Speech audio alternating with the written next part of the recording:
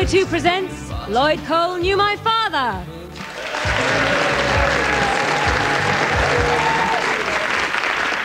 Hello, great to be back in Cleveland. My name is Andrew Collins. My name is Stuart Maconie. And my name is David Quantick. And we are three maverick butlers from the House of Rock. Spilling the beans on the intrigues therein with the assistance of real-life actress Amelia Bulmore. Just because I'm a woman, you assume I'm not interested in music. All right, then. Name all three of the Beatles. I was once mistaken for a member of early 90s indie duo Carter the Unstoppable Sex Machine. I know, it was the hat. I used to be a teacher, and I was once teaching a class about civic responsibility and the benefits of staying on at school and doing your A-levels, when a secretary came in and said the NME wanted me to go to Seattle to interview In Excess. So I resigned on the spot and walked out. I was once challenged to a fist fight by Paul Weller from the Style Council in the middle of Regent's Park. And I was once criticised by Fat Man Meatloaf for not realising that the story he had told me was ironic. Of course, he was right, because, like Andrew and Stuart, I am a music journalist. And this week, like a woman in a Picasso painting, we're going to take a crazy sideways look at live music. Let us first then travel back to the NME, or New Musical Express, where the three of us met in the late 80s on the payroll of the same publisher, IPC. 'Twas a massive publishing house. As well as the NME, they published New Scientist, Horse and Hound, Marie Claire, Cajun Avery Bird, that famous New Orleans magazine, and Macrame Monthly, incorporating What Not. And all these publications had computers, scanners, faxes, hover jetpacks, everything you could need. It was the cutting edge of publishing technology. Because NME sold hundreds of thousands of copies as it was, i.e. printed on Izal toilet paper with a potato, they never spent any money on it. For instance, this is how the famous NME's weekly gig guide was put together. Every individual entry was written longhand on a separate sheet of A4 paper. And then someone... A weeping, red-eyed man with a broken spirit who smelt of Cinzano and death. had to put them in alphabetical order by hand, spreading all the bits of paper out on the floor. Now, nowadays, putting things in alphabetical order takes about half a nanosecond, thanks to Windows 2010, featuring the Intel Pentium processor. But back then, it took 4 years and was a skilled task, handed down from father to son. Yeah, and guess what? Every week, the NME gig guide was wrong. And yet, it was, according to every reader survey conducted, the only thing that people bought the NME for in the first place. As a result, there are still people wandering this land in nomadic communities, listlessly knocking on the doors of pubs, clutching a tattered scrap of NME.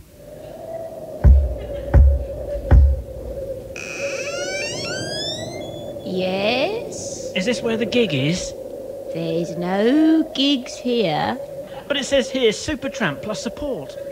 I can offer you warmth and shelter for the night, and Thai food.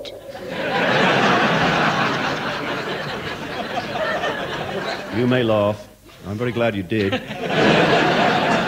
You may laugh, but here is a true story about the power of the NME gig guide.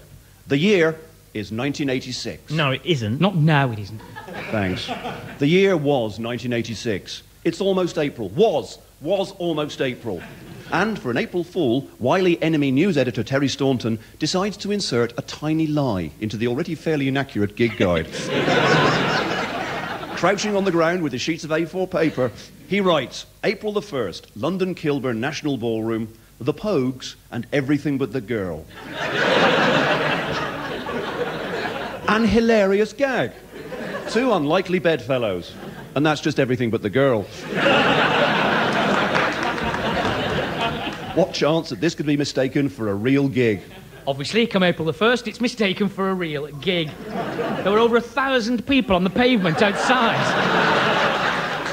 Pogues fans demanding blood, everything but the girl fans demanding cappuccinos and free espadrilles. Ah, the power of the rock press. There's more to the music press, though, than the gig guide. Writing about music is the ultimate interface between a writer and a musician. We'd like to demystify the process for you now. If you get a job on a music paper, the first real task you'll have to do is a live review. Very exciting for the young writer. And also very easy to spot the novice or tyro live reviewer at their first gig. Excuse me? Oh, sorry, did I knock you with my large yellow pad and special pen with a torchlight in the end? Yeah, you did actually. Well, good, because I'm reviewing this, you know. This is the reviewer, though, on their second gig.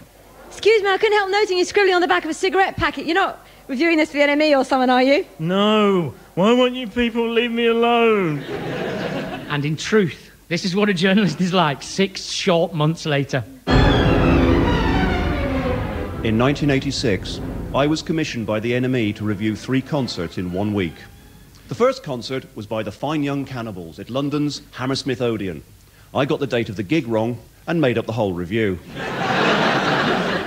The second concert was Blue Oyster Cult, also at London's Hammersmith Odeon.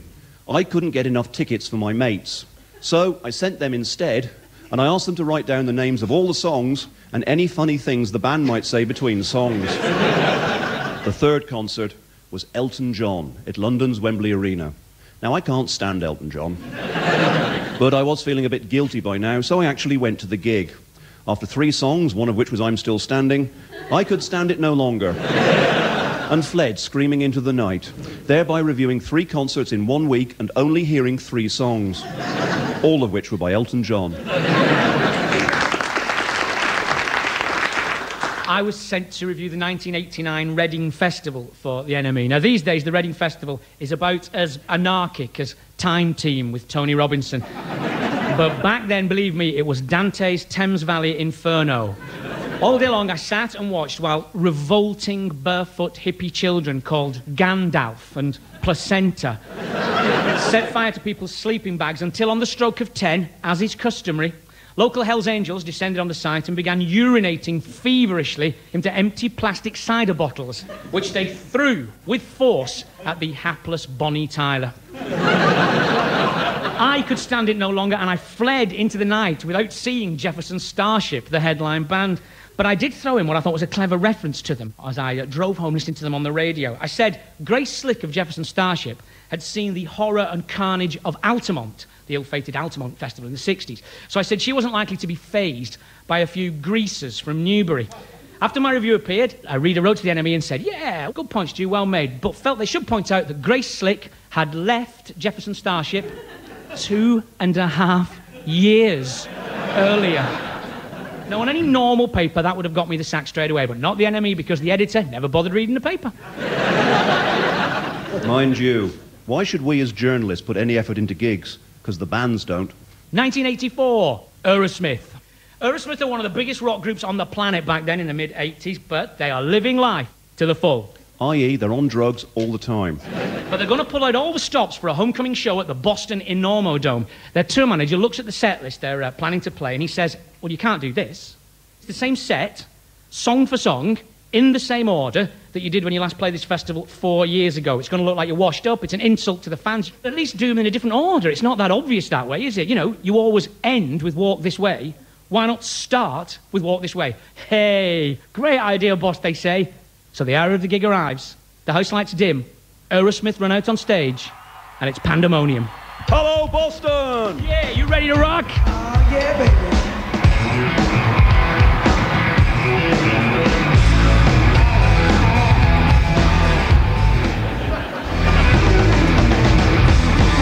Thank you, Boston! Good night! Do you see what Aerosmith have done? They've played Walk This Way. They think they've finished. They think they've been on stage 2.5 hours. They've been on stage 4 minutes. Sorry, lads. 18 more songs and the rubbishy ballad still to go. Oh, man. So, life on the road, it's tough. Reviewing gigs, though, simple. It's getting into the venue that's hard, because if you're a paying punter, you just buy your ticket, give it in you go. Simple. But if you're reviewing the gig, you have to go through the mental torment of being on the guest list.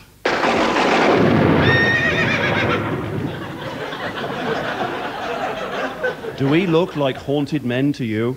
Do we look like Vietnam veterans with 1,000-yard stare? That's because we've spent much of our adult life being on the guest list. Sounds cushy. isn't. No. Because here's what you think it's going to be like the first time you're on that guest list. You think that you'll approach the Hull Adelphi to the sounds of the Hallelujah Chorus. You imagine that there will be a throng some 30,000 strong, from which a splinter group of nubile young women in Star Sailor T-shirts will rush forward, looking at you in a mixture of devotional awe and sexual frenzy. They will carry you aloft to the gates of the venue, giving you to a uniformed doorman, who will kiss you on the top of the head like a much-loved child, and hand you to his colleague through a door marked guests, and he will place a laminated garland of plastic passes around your neck, rather like they do with flowers on arrival in Hawaii. Oh, why don't you tell them what it's really like? Steve Marconi, your name's not down, you're not coming in. My name's not down, I'm not going in. What can I do next? My whole job depends on me getting into that gig, unless you're David, of course, and you've sent your friends. But you're out here on the pavement, and the tubby Mancunians, doves, are in there playing their hearts out. Well, here's some things you could try saying to the doorman, guaranteed not to get you in. Stand aside, fascist. I work for the NME. Look, here's a copy I've brought with me just to prove it. I am Mick Jagger. I'm really good friends with the band, actually. They'll vouch for me. They wrote this song about me and everything. It's called Merry Christmas, Everybody. Did I say David Quantick? I meant Martin Amis. There I am. OK, so what's the holy grail of a rock journalist trying to get into a gig? Pass. Correct. The pass. But even this is more complicated than it sounds, because nothing is black and white in the world of rock. Except the specials. Yes. And passes, which come in the form of a sticker. Now, the sticker should be worn discreetly on the inside of the jacket, unless it's your first gig, of course, in which case it should be worn full on the forehead. Passes, you may notice, are colour-coded. That's in order to create a kind of feudal system within the freeloading community. Actually, the real feudal system of medieval Europe was itself based on colour-coded passes. Only they didn't stick on very well because they were made of hessian. This led to all sorts of confusion. Here, can I see your pass, please? Oh, no, it must have fallen off near that hay cart over there. Bloody Hessian. Well, it's landowners only past this point. Zounds. Zounds. Zounds closed down years ago, mate. Anyway, it's all right because I'm a knight. What's your name? It's Sir Andreas D. Collins of Northamptonium. According to my list, you've already got in, look. Really? Mind freak. Yeah, funny how I'm the only one here with a real West Country accent. And I'm not in that sketch. I was dying to be in that sketch. Bet you were. No, what you really covet is this. The Access All Areas Pass. All music journalists remember their first Access All Areas Pass. This gets you, well, everywhere. Corridors, dressing rooms, cupboards, the little office where they keep the pens. The side of the stage. You can always spot a journalist with their first ever Access All Areas Pass. They're the one walking out onto the stage just as you two launch into where the streets have no name. There are, of course, important variations on the sticky pass. One is the wristband, very much de rigueur at festivals and open-air gigs. The only trouble is you can't take it off afterwards and thus look for weeks afterwards as if you've escaped from a Dayglow mental hospital. The other, though, is the plastic laminate, which you wear around your neck on a lanyard. A lanyard? It sounds like something you'd find on a pirate ship, doesn't it? But it is actually just a bit of cord. However, this bit of cord, in combination with the plastic laminate, can get you backstage. Backstage. Backstage. Backstage, as Gene Pitney said, the very word is redolent of excess and debauchery. It is the innermost of inner sanctums. Yes, let us paint a picture for you now of what life is like backstage. You might imagine the band's dressing room to be a palatial suite decked out in good luck cards from Radiohead, a huge teddy bear from Richard Ashcroft, little light bulbs round the mirrors, and minions peeling grapes and uncorking champagne for all the visiting rock journalists. Oddly, it's not like that. No, let's consult our I Spy book of rock and turn to the section marked backstage. You score 5 for any of the following, and then go and tell Big Chief I Spy, who is a real Indian. 6 small cans of Heineken in half an inch of water in a plastic dustbin. Check. A plate that once contained some Doritos. Check. An unnecessarily aggressive student union poster asking you not to use sexist language or flush the toilet. Check. A copy of last week's NME open at your bad review of the band with a big ring drawn round it. Check. The product manager from the Dutch record company whose name, improbably, is Johan Trousers. Check. The keyboard player's brother Kev, who's in a band himself, actually. A bit Dawsy, a bit Flying Burrito, Brothersy on Acid. Here's a tape in case you're interested. Yeah, cheers. Check. A really pale girl with a poster. Check. Well, it's now time to drag this week's very special guest star away from the lavish BBC backstage area. It is our old friend, Edwin Collins.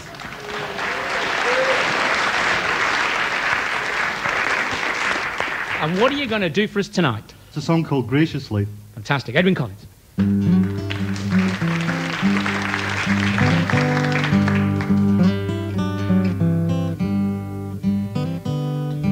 I've got a tiger in my tank. I'll keep your picture neath the dashboard. I've got a feeling in my bones that when I call you won't be home. You'll be out there in the twilight, waiting for the night to fall. Fall, fall. You know you've turned my world around, and now I'm hanging upside down. And if you just give me your key, I would accept it graciously, graciously.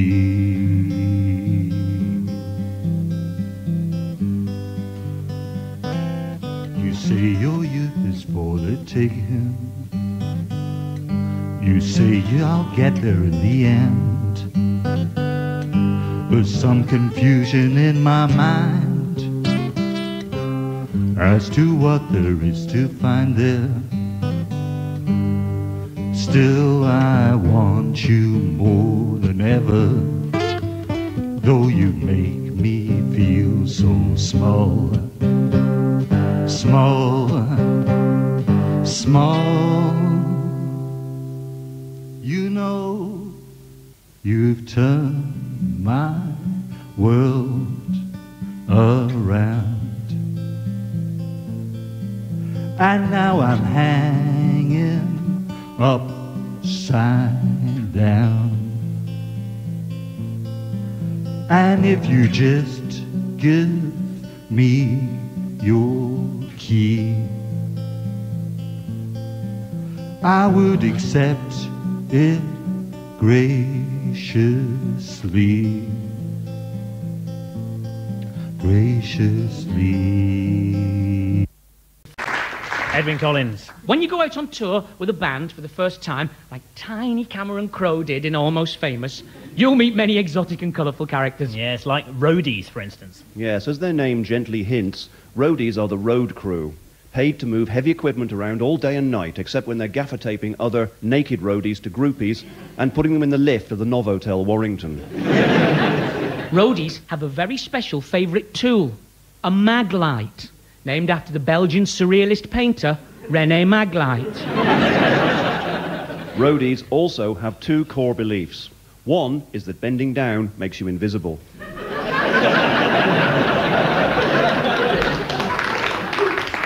Two, roadies believe that the best way to test a microphone is not to sing into it, but to say, 1, 2, 1, 2, 1, 2, 2.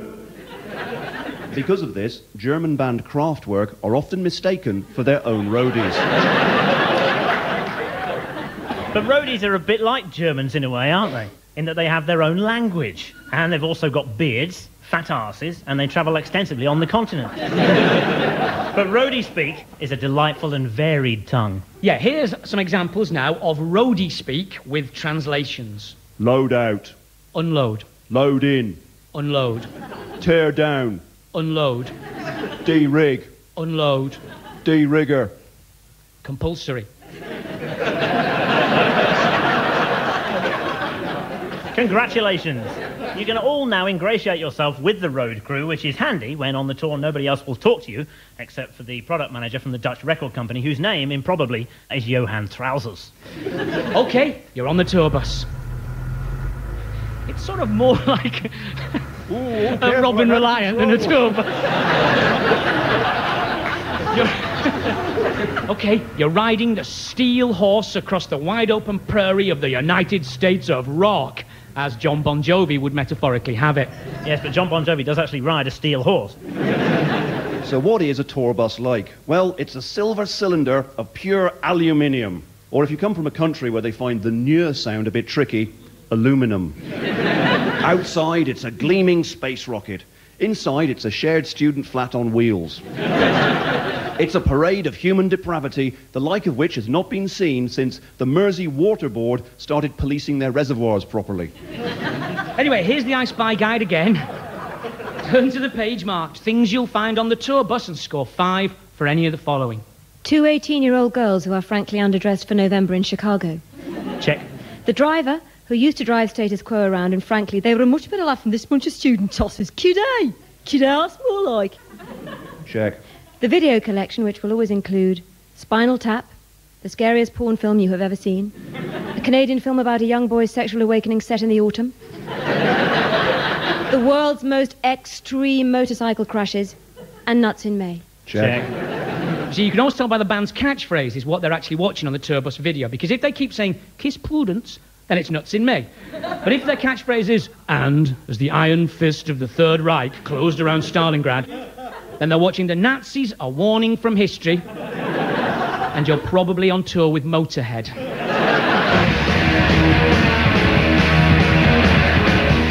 That was Ace of Spades, a snatch of the famous Motorhead live album No Sleep Till Hammersmith.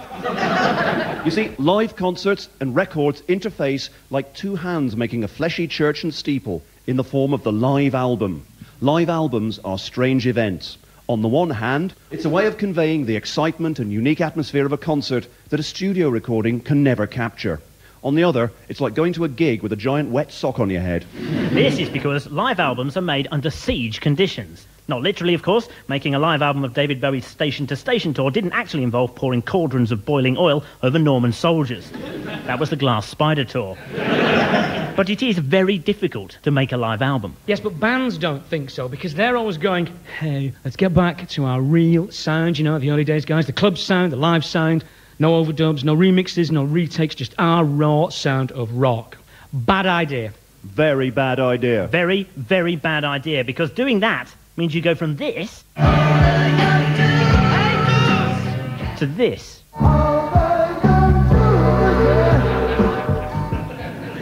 Thus, a song that once sounded like luxury, imagination and romance all tied up in a glitzy package turns via the medium of the live record into basically Old Man Steptoe singing into a coal scuttle. So what's a band to do? Well, firstly, they try and rectify the horrible mistake they make. Instead of no overdubs, no remixes, no retakes, they give the tapes to Fatboy Slim, and he puts on overdubs, remixes and retakes so that this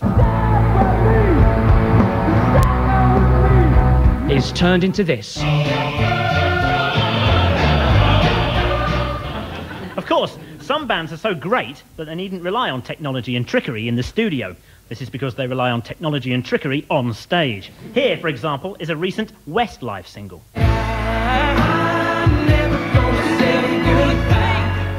And here is a live version of that single.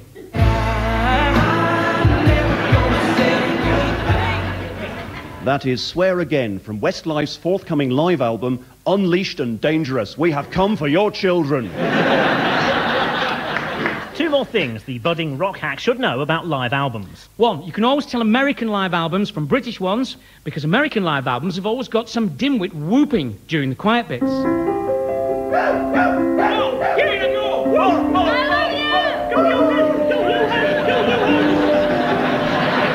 Oh yeah, and two, when reviewing a live album, be careful about the title.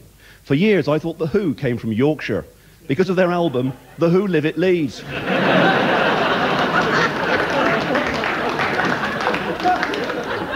A couple more tips on gigs. The best place to stand at a gig if you're a fan to achieve optimal aural effectiveness is to stand behind the mixing desk. Now, the mixing desk is the big thing in the middle of the hall with a fence and a drug-faced hippie in glasses on the inside. Now, this hippie's name is Akko, and he is the sound man. The sound man mixes the band's live sound, and so the best place to stand at a gig is by the mixing desk. But the best place to stand at a gig, if you're a rock journalist, is by the bar. The bar is the big thing at the back of the hall where a wide range of alcoholic drinks and hot pies are served.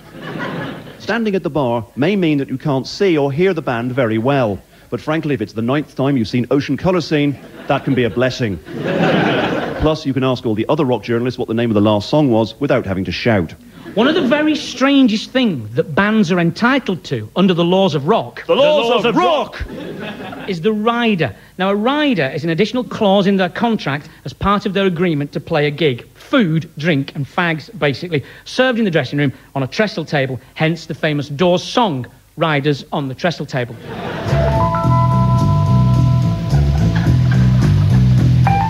Riders on the trestle table.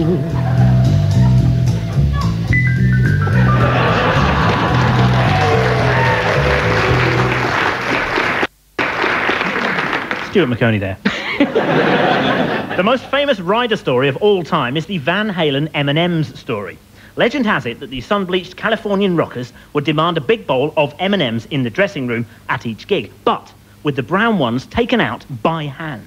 Now, one theory is that this stipulation was there purely to check that the tour promoters were paying attention to the exact wording of their rider. Another theory is that Van Halen were a bunch of silly bastards. Riders tell you a lot about the band in question. For instance, here's a typical rider for the self-styled US rock wildman, Ted Nugent. 1 ox, living. 1 gallon of wild turkey. 1 wild turkey. And here is Suzanne Vegas. 1 loaf of vegan multi-bread. 1 big wooden bottle of malicious pond water. 1 really nice book about sea anemones. Also, the novice or tyro rock journalist is advised to learn rider etiquette. Rule 1, don't take anything unless you're invited to, even a peanut off the floor. Rule 2, you can take something if it's offered, but don't go mad. If Bono from 80s band U2 says... If Bono from 80s band U2 says, help yourselves, me laddie-o, it all comes off the old VAT, don't you know? A, he's probably not Bono. Or even Irish. And B, what he really means is, have a glass of Shiraz, why don't you, or a banana. What he doesn't mean is stride over to the table, push the Edge or Larry Grayson or whatever he's called to the floor, and start drinking vodka from the bottle. Rule 3, don't take something even if you are offered unless it's offered by someone important.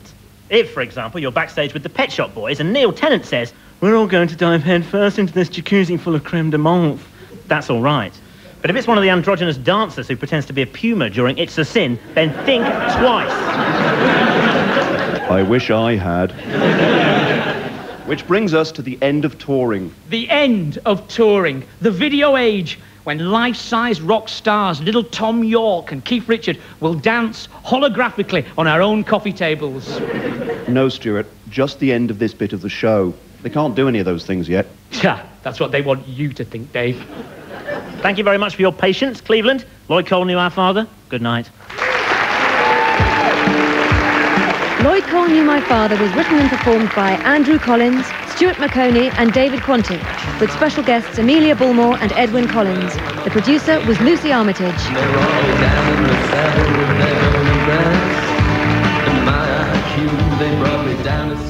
88 to 90. Playing this game.